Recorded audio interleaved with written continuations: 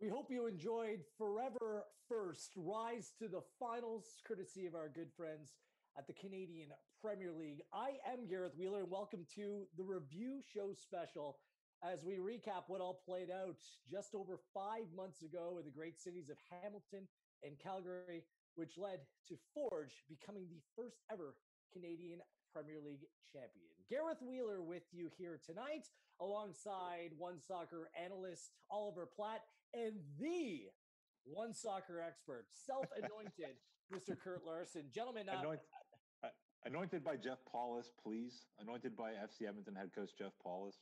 Okay, well, taken over and owned, and All right. turned into its absolutely own monster right now. It's kind of funny, like spinning back not only 5 months, but really the full calendar year from where we started, where we ended up today. I thought it was a proper flashback and reminder of everything that these players, these teams, the fans, coast to coast to coast, experienced over the course of the first season of Canadian Premier League football. Kurt, maybe just your thoughts off the top. Just watching that, what did it bring back for you? Yeah, it brought back memories of the first final for me, really. I mean, that's what the entire storyline building up to this was about, was two of the best teams all season long, competing in a final. And I think what made this final particularly special for me, why I was most excited, um, was less about the quality on display. And for me, it's the storyline about the general dislike between these two clubs. Some might call it a healthy dislike. I'm not sure how healthy it actually was, because there were just a lot of tussles back and forth throughout the season. So the most intriguing thing for me was that these two teams didn't like each other, and that showed throughout the season. And finally, we got a chance to see who would reign supreme. Ollie, same question for you. What came back for you? Yeah, well, I think what Kurt said there was kind of part of what I thought was the most remarkable thing about the first season, was that we really started to see real club cultures take root in these CPL cities, and Hamilton and Calgary perhaps more so than or as much as any other CPL city. You saw fan bases developing, different aspects of these clubs, different parts of their identity developing, and to see two groups of supporters that were so dedicated to their teams by the time these finals came around, in the space of just 6 months of football, I thought was a pretty amazing thing, and kind of speaks to the potential of this league and the potential of this country. See, watching it back for me, I just watching the footage play out and the way the games played out, there really wasn't much between these teams, was there? And that wasn't just over the course of the two legs of the Canadian Premier League final, but they played 9 times over the course of the calendar year in cup competition as well. No match was settled by more than a goal. I mean, that's remarkable that one team or another couldn't take more advantage of one another, even up until the death. And I'm sure we'll get into it over the next half hour or so. A call doesn't go Cavalry's way. We saw it right at the end there, a penalty shout, which could have meant that these two sides could have very well gone to penalties. So the competitive nature between the two teams, Kurt, it's not just that they didn't like one another. There was tactical and physical and mental battles all the way through.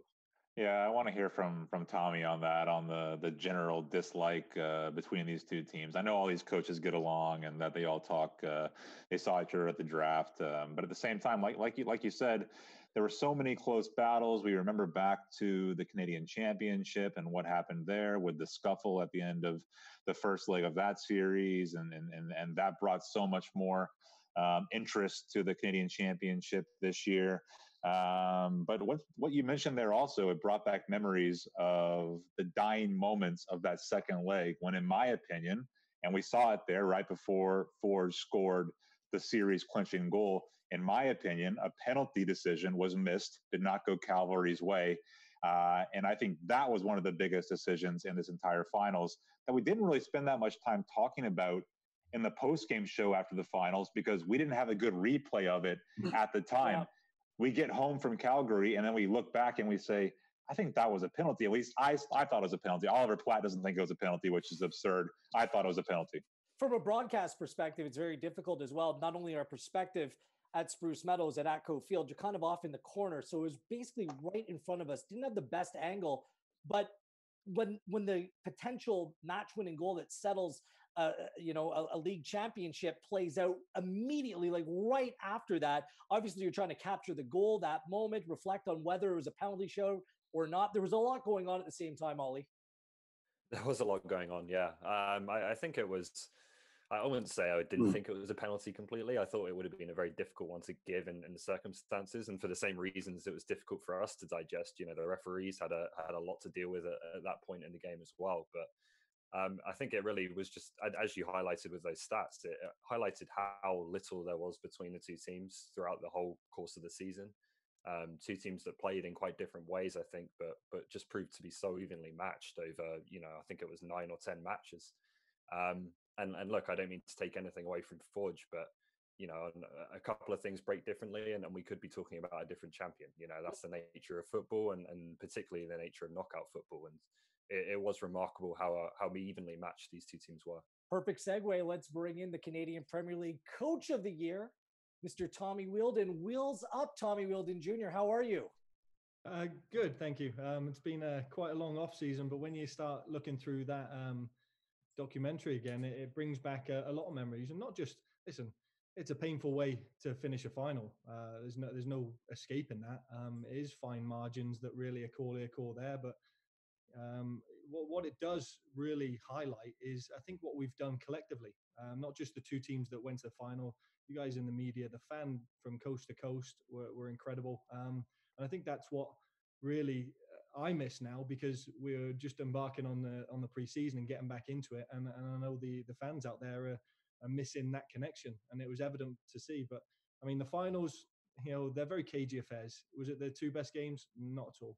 But what you did see was two tactically astute teams that really shut each other out. That I'd say it was one piece of brilliance that we decided the two teams over 120 minutes, and that was from Tristan Borges. I mean, the lad won MVP of the season for a reason.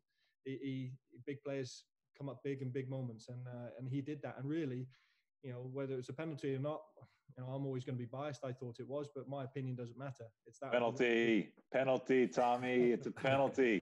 I know that's what I said. I think it was a penalty. But your opinion, my opinion doesn't matter, because the history books will show Chouanier scored in the 93rd minute, and that's all that will be remembered. So for us, we just got to use it as fuel for the following season. But I mean, hats off.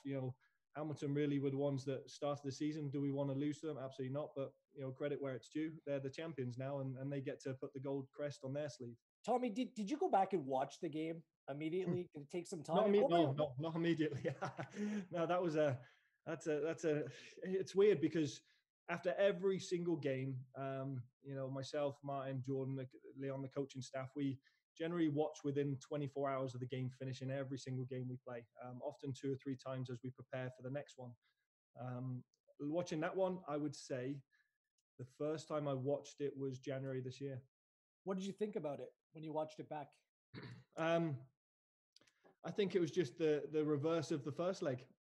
We had a ton of the possession, and we're restricted to crosses or long range efforts or set plays. And I think what we realized is just we needed a bit of magic. And like I said about the Borges goal, he had that magic when it counted. We didn't, and that's something that we've put in part in our off-season recruitment to make that happen, because we scored more goals than anybody else through the course of the 28 game season. We played 2 MLS sides very close to 1-goal games, and only one team other than Montreal Impact have beat us at home, and that's Forge. So we're not going to throw the baby out with the bathwater, but we know when it mattered. We didn't have a big moment, and that's for us to change. Tommy, we're 4 or 5 months, down the road now from that finals. I think, can you reflect back on it and just tell us what your thinking was just going into that first leg? Did you want to split it up into, 2 different games? We want to approach this away leg like this, and then we want to get back to Spruce Meadows in this kind of shape so that we can tackle that game like this. Can you just give us what your approach was going into the first leg? Yeah, I think you heard it in the my pre-game speech at Tim Hortons Field was, there's 180 minutes to be played. And what we wanted to do was chunk it up in 6 15-minute games, because we knew that it'd be cagey first 15. Then the next 15 was getting into it, and then you really push before half time, and then you reevaluate. For us, we also had a secondary moment because Tim Hortons Field is like a wind tunnel. It's got two terrific stands either side, but either end is wide open. So what we did was we said, look, if we had the wind, we're going high up the field. We're not letting them breathe. We're not letting them get out. If it's not, then you know what, we're going to do, protect the space in behind, because they're quite quick up top. They've got Borges will drop into pockets and get it. Becker's very astute with his passing. We didn't want to make the pitch as big as it needed to be. All that changes when Joel Waterman gets sent off, and then suddenly the halftime team talk comes about. Right, let's get out of here alive. Let's make it a second leg back in Calgary, and then by the time Borges gets sent off, we have to reevaluate again. We bring in Brownie, we bring in Sergio a little bit late, but by then I think the emotional energy had been zapped out the team. I didn't think we passed the ball as well as we usually do, and have that calmness under chaos. But you know what, walking away from it, having not played great but defended, I think we defended brilliantly. You look at when you watch the game back again, I know they've hit the crossbar from set plays and a free kick, and Becker's 30-yard drive, which was an exceptional hit. They haven't really created too much in open play. So we took that as a positive, saying, right, you know what, it's a one-goal game now going into Spruce Meadows, and we felt confident that we would score back there. I want to also welcome in John Molinaro. Sorry, John, I kept you out of this discussion long enough. That's okay. I just let you collect your thoughts, and then you can just jump in and share. Hey, John. Good. How are you, man? So, Tommy, what I'm sort of interested in knowing is with regards to the Waterman red card. I mean, looking back on it now, I mean, what do you think? And maybe you can just talk about what that meant for you, for your team going into the second leg, not having, one of your better defenders. Yeah, I mean, again, it's decisions, isn't it? Because where's his natural movement? He's going to slide. I've yet to see a defender slide with his arms next to him. I don't think he's intensely handballed, but I know the laws of the game are, there to be read, but it's an interpretation of it. For me, actually, when you look at decisions, we actually thought that ball was out over the far side, but the documentary showed an angle we'd not seen yet, and it wasn't. So, that clears up a what if for us. But before that moment, Oliver Minitel's fouled in the middle of the park on the 45th minute or something, which it's a free kick and everything changes and we reevaluate half time. But, like I said, it's I felt harsh for Joel. Fortunately, this is football. He's gone from being the villain in the final and getting sent off and feeling like crap, but then he's now got the move that his ability has earned him, and he's gone off to Montreal. So, football has swings and roundabouts, and we were gutted to lose him, but we had to reevaluate half time and bring Jay into the picture. Joel's feeling just fine. We talked to him earlier this week. I think he's doing just fine, Tommy. Well, that's a relief. Ollie, you got something? Yeah, Tommy, as we've said, the margins are so fine, and I appreciate that it's easy to speculate on these things after the fact. But when you look back on it now, before either game, is there anything you would have done differently if you could have the final again? Yeah, I mean, we've looked at different things. For us, we're a different team when we have Elijah Adekubi or Mara Stakio, even Joel Waterman in the base of our midfield, because it creates a point guard, if you will. And I felt we were better with it. Elijah was unfortunate getting injured just prior, as was Sergio Camargo. He came back for the Edmonton game, the last game of the season, scored, but he was still feeling things. Elijah wasn't fully fit. And Mara Stakio, he'd blown his ACL. So we had to change a little bit. We went with more of industry in midfield, with Ledge and Bush as a double pivot. I think we're better when we had a single pivot. Like I said, with Elijah, we'd like to have that. We'd like to have had a fully fit Sergio Camargo in there. But you know what? This is football. You're never really going to have a full side. And we'd thrived off of rotation through the season. So for us, it was a case of next man up. And, that's what we felt we'd do. But hindsight's 20/20.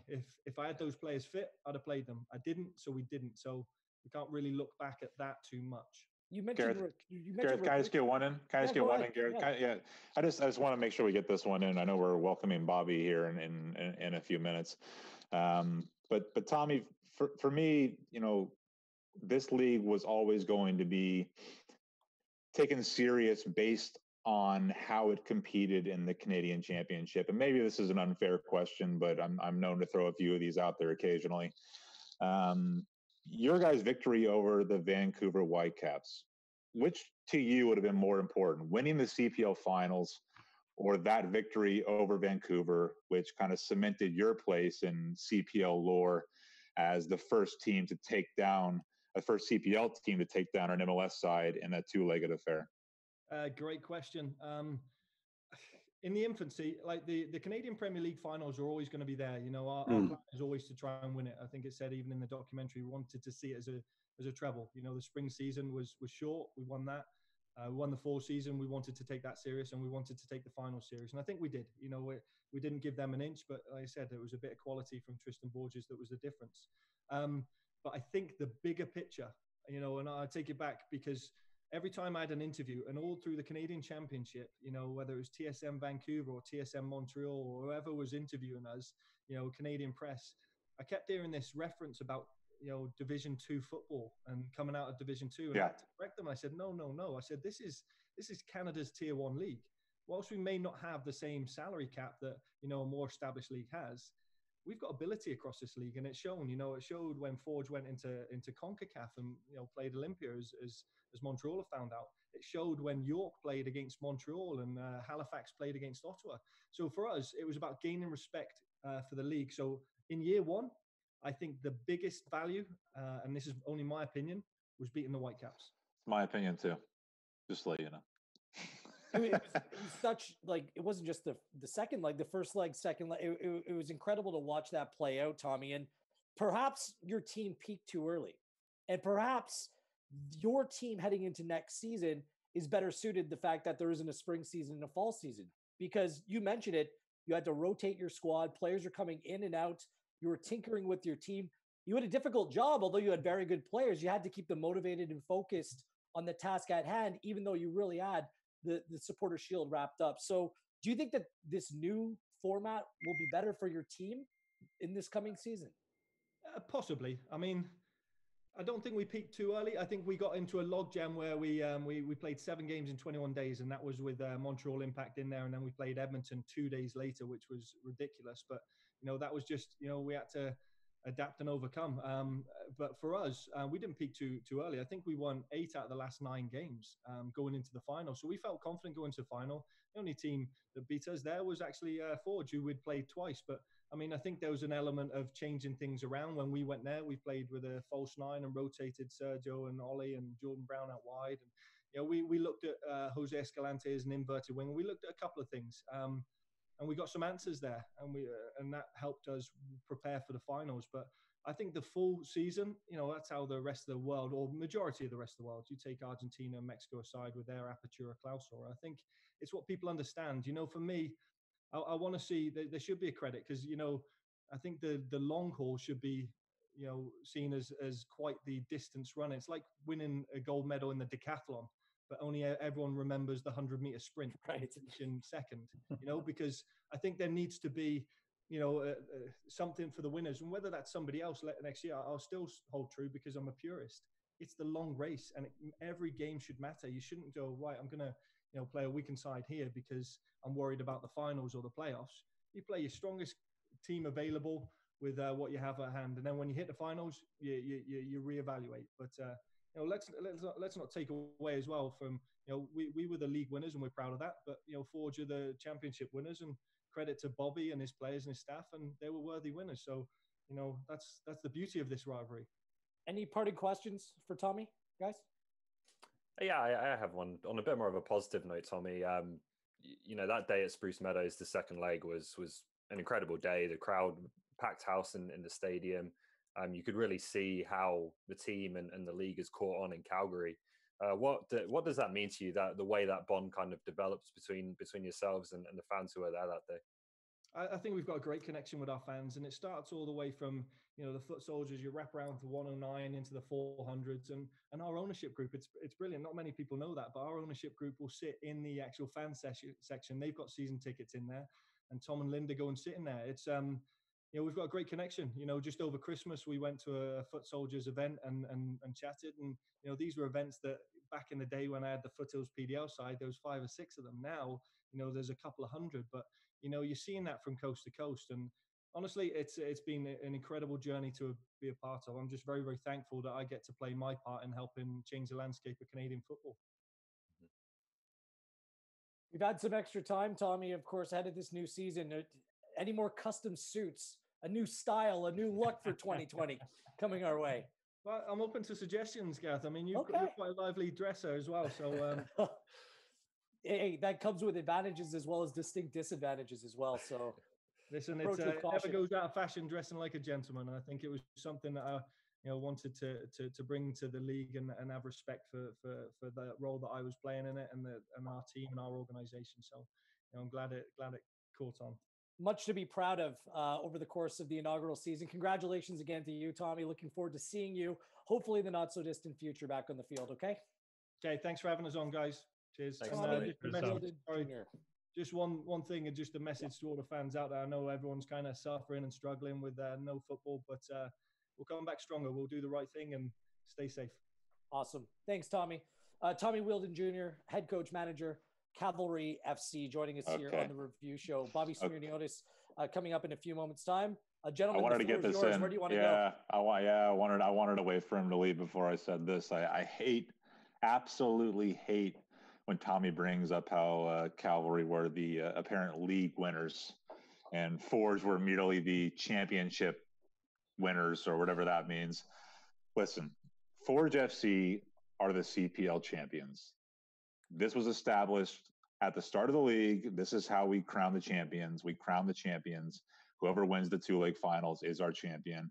Listen, Forge down the stretch completely packed it in. They didn't want to give anything away. They were playing different lineups and trying guys in different places, trying to throw Cavalry off. As much as I like the club out in Calgary, I mean, you got to say that Forge are the CPL champions. They're the CPL league winners, not Cavalry. Anyone have anything to say to that? Guys? Yeah, it's kind of like a little bit of it's the drawback of the league structure for me that we can say that, right? That Forge kind of through the last few weeks of the season and we're chopping and changing the lineup and not wanting to show their hands. The fact that we had a few weeks of that kind of, to me, is the one drawback of the way we structure these things, right? With the regular season and then the finals. Yeah, but it's structured better now. I mean, we got to say that, right? So, hopefully that structure can be maintained and we can have the 3-team playoff. And, there's a little nugget out there for the league winner because you probably get to host a 1-game final. We don't know yet for sure. So that'll be a little bit better in year 2. So, but Forge, congratulations. You are the league winner. You're the championship winner. You're everything.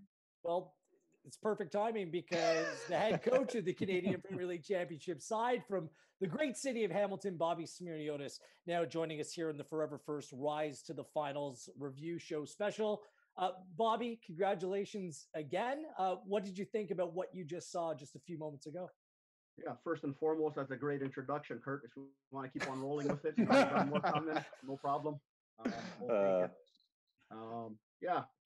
Just watching back over that last half an hour. Obviously, it's great memories. It's memories that will stick with us for a long time. It's the one thing we talked about. All of us in this league, from teams to coaches, players, everyone, we're creating a sense of history. And you can only do something for the first time once, and gladly we were able to do that in 2019. That scarf looks pretty good back there, Bobby. Do you walk around the town with it on all the time as well? Yeah, no, it's gone up in the home office and it's staying there for a while. Is that custom made? What is that? Definitely not custom made. That's okay. Yeah. Bobby, when you were watching the documentary, what came to mind for you? Or what memories came rushing back aside from winning the championship? But was there a moment that stood out for you more than anything else? I think the biggest thing is just looking at the atmosphere around it. The atmosphere around both games. The great idea that we had a celebration of football on our hands. A celebration of football that in 2018 didn't exist. You had over 10,000 people at Tim Hortons Field, 6,000 at Spruce Meadows. 2 great atmospheres, 2 great environments. And what I thought, and I think this is contrary to some of the things I've heard, I thought were 2 excellent matches. I thought they were excellent because of the tactical component of the matches. Sometimes that's what gets us going as coaches. That's what gets us brewing on how we're going to go about challenging ourselves and doing that. And we had 2 teams up to that point that played 7 matches against each other. So we knew we had to be on our game. We knew and how we had to prepare. And And I think that's one of the things we did very well going back weeks in before the finals, is really setting a pretty good plan on how we're going to take those two games off. I'm going to open up the floor to the guys and they can take it away from here. I just had one thing I wanted to ask. 18 shots in that first leg. And I came out of Tim Hortons Field thinking, Bobby, I wonder if that will come back to haunt you come the second leg. And you talk about those tactical adjustments. You just decided to start Johnny Grant in a much more advanced role than typically we saw Johnny play over the course of the season. Was that key to your victory, just making that one maybe subtle, not so subtle move and just playing in a completely different way for the away leg? Yeah, we had a clear tactical plan on playing at Spruce Meadows. We knew it was one of the only field in the league that we couldn't put our stamp that we usually want to put on the game. Field conditions, we had played there about 3 weeks earlier where the field was frozen, and it made things a little bit difficult. We also wanted to move them in a certain way on the field, and adding Johnny Grant in there, I think, allowed us to do that. And I think in the end, it worked out. When we look back at the match, we look back at where the controlled chances came from. I've told myself this is the last time I'm going to talk about the Tristan Borges, Jay Wheeldon, Lazier red card incident. But I want your final opinion on it. Do you think Tristan Borges was in a way targeted in the second half of that first leg in order to try and even things up? Was Jay Wheeldon going in with a little something extra to try and provoke a reaction from Tristan Borges, a reaction the referee eventually bought and sent off your player for? Yeah, I don't know if it's a Tristan Borges thing. I know that Cavalry plays with a lot of intensity, so they'll go into some of the challenges as quite heavily. I don't want to say it was intended to be done. So I think it was a very hard challenge in midfield. Two players got intertwined with each other. They came separate, and the rest is history, I guess. But I'd say it more comes down to that. And we saw those challenges in all the games that we played, in some of the midfield battles and center backs really, trying to be forceful, especially with players with their back to the ball. So I think it was one of those. Was it excessive? That's football. Bobby, you mentioned the quality of the pitch before, and like what sort of struck me about it was, the day before when we were all in Calgary, I think we were all kind of standing out on the pitch, and I was just stunned by how, poor it was, to be perfectly honest. It was like a cow patch. So I'm interested to hear what you thought about how did it play and how did that affect your team in the second leg? Yeah, I mean, the one thing we had is about 3 weeks before we went and played that infamous match with the frozen pitch and the blow torches at the back end. So it gave us kind of an idea of what we may be facing. So we prepared the team a little bit for that in that week, where if these are the conditions, this is what we have to make our game kind of look like. That day before, like you said, we stepped onto it. We started passing the ball and it just wouldn't stay on the ground. Right. So from that end, it was very cemented in how we wanted to do things. How we wanted to kind of stifle some things that we knew Cavalry was going to do, the way they like to play at home, and where they wanted to use their advantages. And I think the guys went at it very perfectly. And we had probably, and we see it in the documentary, we have one, top end chance by Malanga in that second game, and that is it. Everything else is calculated. It's a cross. It's come into a zone where we've put the right amount of guys to defend them, and I thought we did an excellent job from there. Just 2 shots on target. Sorry. Remarkable. Just 2 shots on target against you in the away leg, the final. Bobby, that speaks volumes. Yeah, over the 2 games, I thought that's what we did. We did excellent. In the first game, I thought we're fantastic. The first game had its ups and downs. We were up to playing 11 against 10 for, I believe it was about 28 minutes or so until Borges got the card. But even going through the game, we were still playing on the front foot. So we came out of that first game very positive. That was the most important thing. I had those chats, coach, you guys missed a lot of opportunities. Do you think that'll come back to haunt you? I think if you start the game and you say, I come out of first leg winning 1-0 at home, not giving up the away goal, you put yourself in a good chance to go and take care of business on the road. Bobby, we were just talking to Tommy and he said similarly that he really enjoyed the tactical battle of the finals and it was incredibly evenly matched. And for him, the difference between the two teams was just the quality of Tristan Borges. Is that something that you would agree with, that kind of player really stands out in those kind of, smaller 2-legged affairs? Yeah, I think on the outside, it's an easy player to point out. When you work with your team every day, and I'm not saying this because he's gone from us right now, but he knew this when he was here. It was it was part of everyone. Everyone's ability to play in those games and to do what they need to do. And guys like Becker, who I think was possibly our most valuable player in the year. Yep, absolutely. That end, you look at Nanko's second half of the season. The guys really stepped up. And yeah, of course, you need those moments of brilliance, and we had a few in that first leg with a couple of the crossbars. We had 2 open field chances with Anthony Olvac as well. But of course, when a player is hot, a player is going to be able to do the business, and that's gorgeous. And the one thing we look at is we miss a penalty in the 40th minute, and after that missed penalty, we create 3 fantastic opportunities. So I think that showed a lot of character in the group itself, with the Crutzen set piece, with Novak hitting a half volley, and then the goal coming in the 46th minute. Bobby, a couple of guys you didn't mention there who, at least Oliver Platt and I thought were fantastic in the second leg were David Edgar and Daniel Crutzen. Daniel Crutzen, we feel is one of the best, I don't want to call him a prospect, but somebody who could go on and play at another level. David Edgar, for me, surprised me. I wasn't sure how much he had left in the tank, just given, where he was a few years ago. But what did you see from them in the final, and were they as key as Oliver Platt and I think they were, just in cleaning everything up that came inside the area? There were only a few moments where maybe Don Malonga got on the end of something, but other than that, it seemed like Crutzen and Edgar really just, everything was headed clear. Yeah, listen, we're all biased towards our teams, and you'll hear it from all the coaches. But I think, when those 2 guys got settled playing together, Edgar and Crutzen, we had the best central defending tandem in the league. A lot of good experience with Edgar, knowing how to position, know how to command the back line, keeping things simple.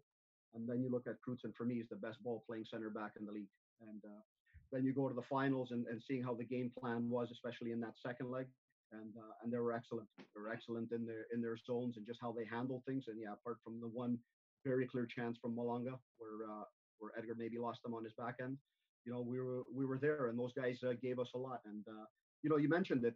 Edgar came into the team in late July, started playing in August.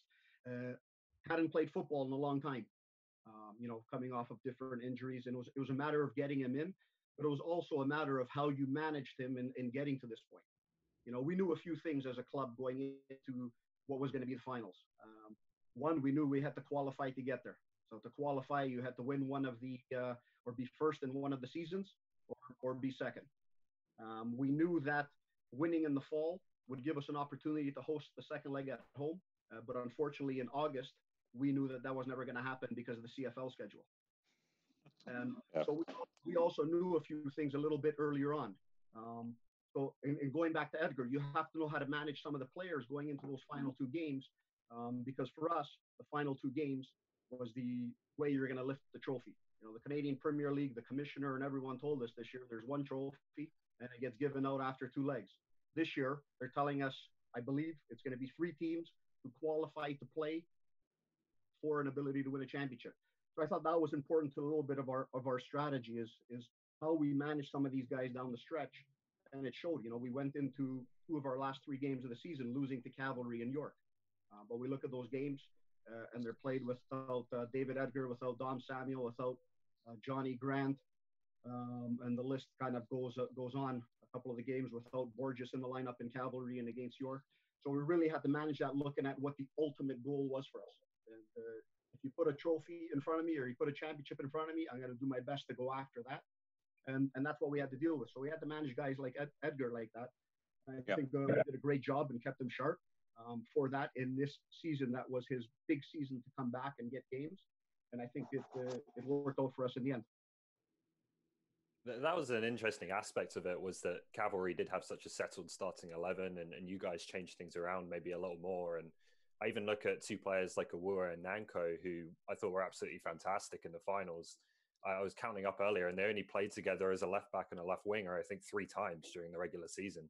Just what can you say about how those partnerships were so effective?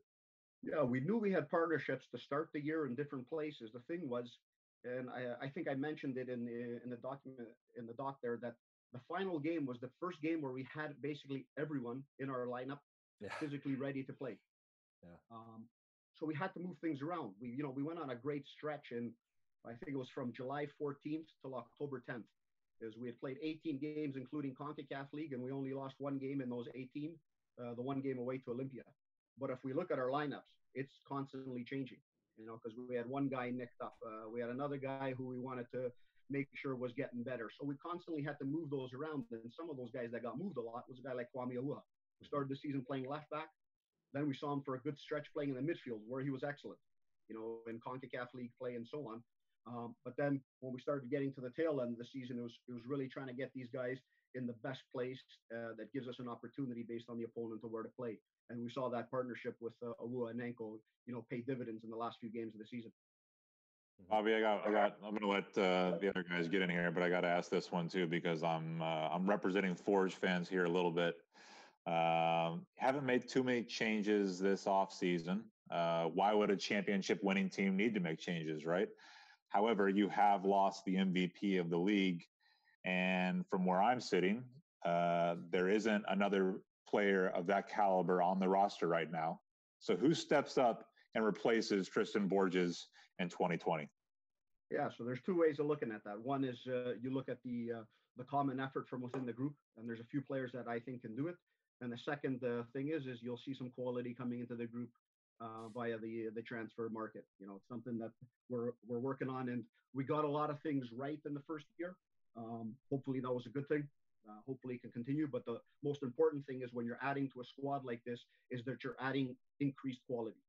I think that's the most important thing. So you're not just going to get a player to plug a hole. You want that guy to come in that could possibly take Borges' role and also a couple of other guys that make sure it makes our team better. Because for me, it's important.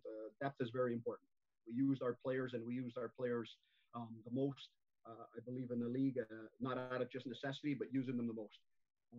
So I think that still is a common theme. This year we're going to have to compete in the Canadian Championship. We're going to have to compete in CONCACAF League. We're starting early in the Canadian Championship. So that means we've got those extra games because, our ambition is always to win in those games. Our ambition is to go a different round.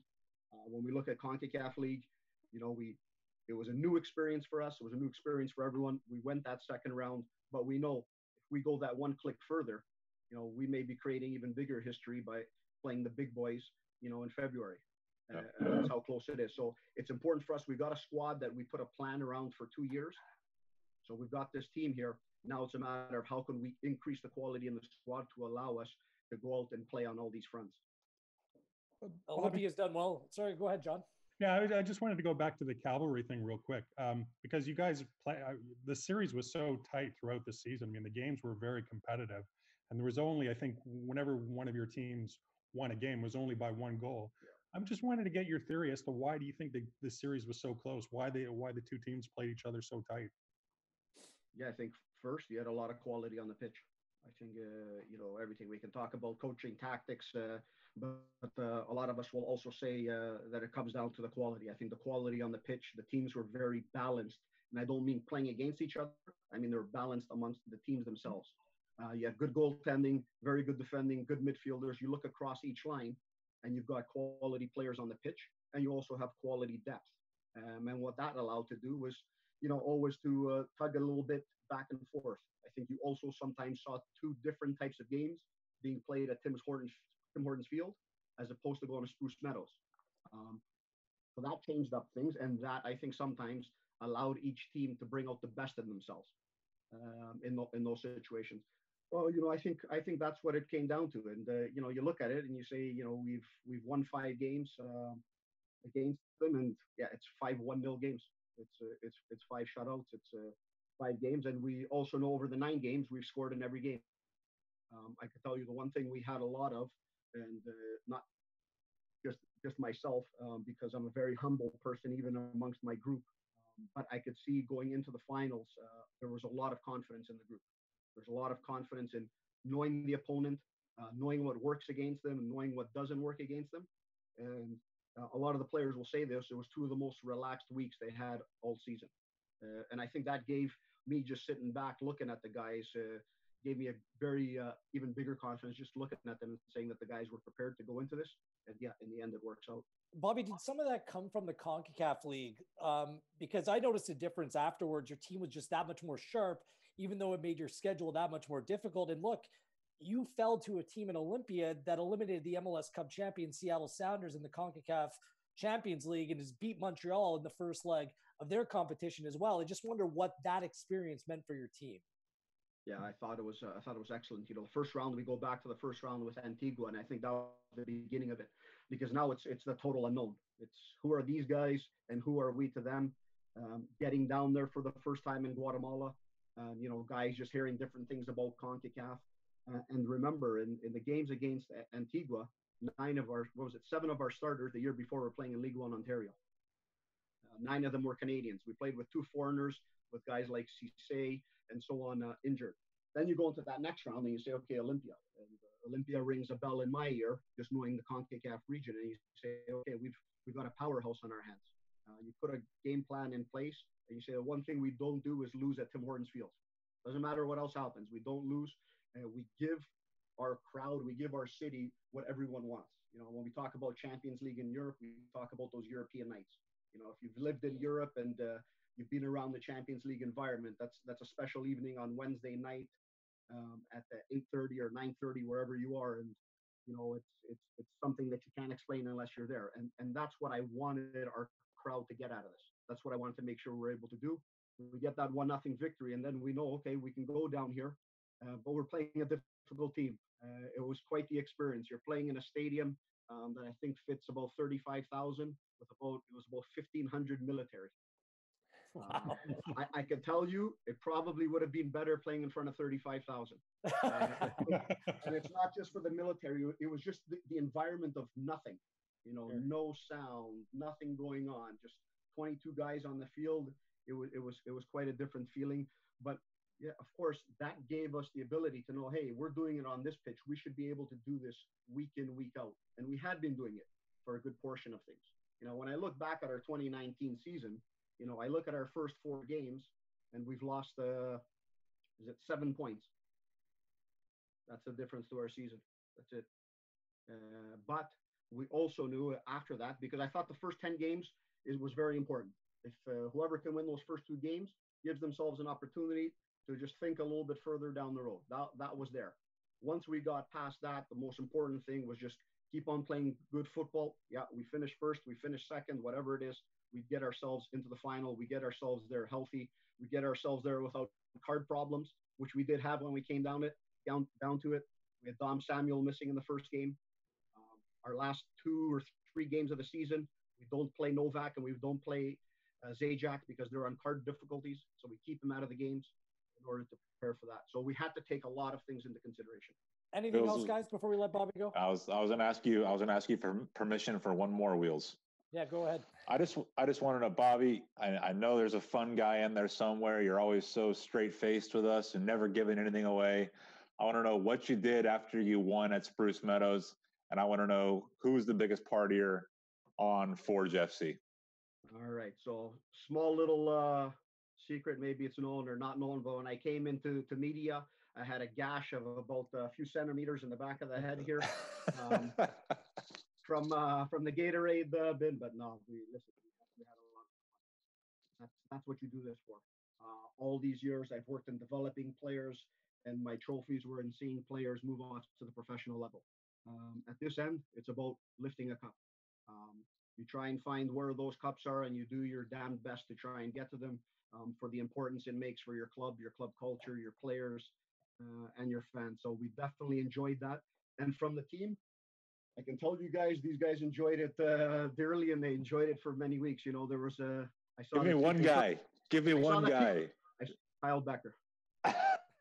All right, he throws it out there. I'm not surprised. I'm not surprised. Hey, Bobby, thanks for your time. We learned a lot tonight, including, and I always thought you were of Greek heritage. Apparently you're Dutch. Total football, we wear orange. Oh, we play.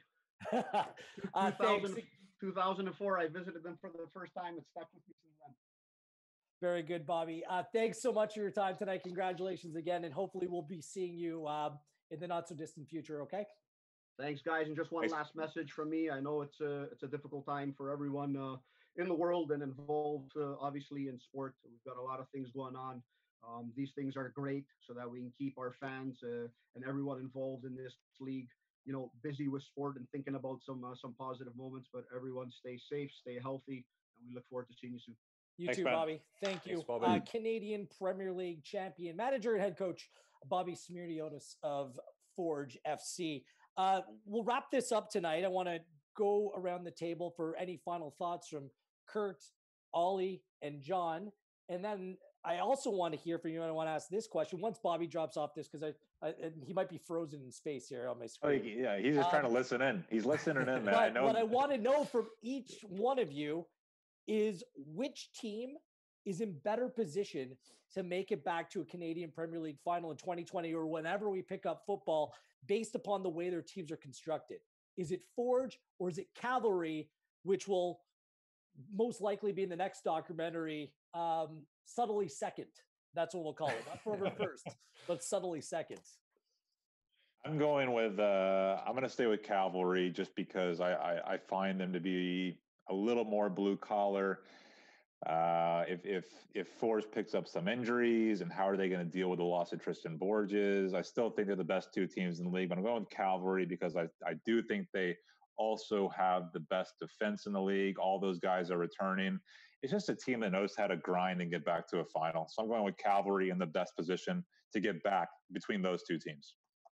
I'm going to give Forge a tiny edge. I think both clubs are in a really good position going forwards, and I'd be very surprised if they're not in that 3-team playoff next year. But I look at this Forge squad, and I look at how many players I think still have more to give and still could take another step in their careers. And I think maybe you look at Carl Becker and Dom Samuel and think, they were outstanding last season, and maybe they won't be better next year. But I think there's so many other players in the squad, whether it's Awua, Nanko, Johnson, Grant, so many guys who I still think have more, I think can be even better next season. So for that reason, I give them a tiny edge, but Cavalry, I think, will be very happy with where they're at too. I'm pretty much in agreement with Oliver. I think they're both well placed to get back to the final. I think they've both done an excellent job of keeping the core of their teams in place. Obviously, there's been some defections, but that's always the case. But I don't know, something about the Forge team where I just think, as Oliver said, and I agree, I think there's more that you'll see from guys like Becker and Daniel Kutzen, who I think is the best defender in the league. I think he was just a wonderful player last year and was really a bit of an unheralded hero. And I think we could see even more from him this year.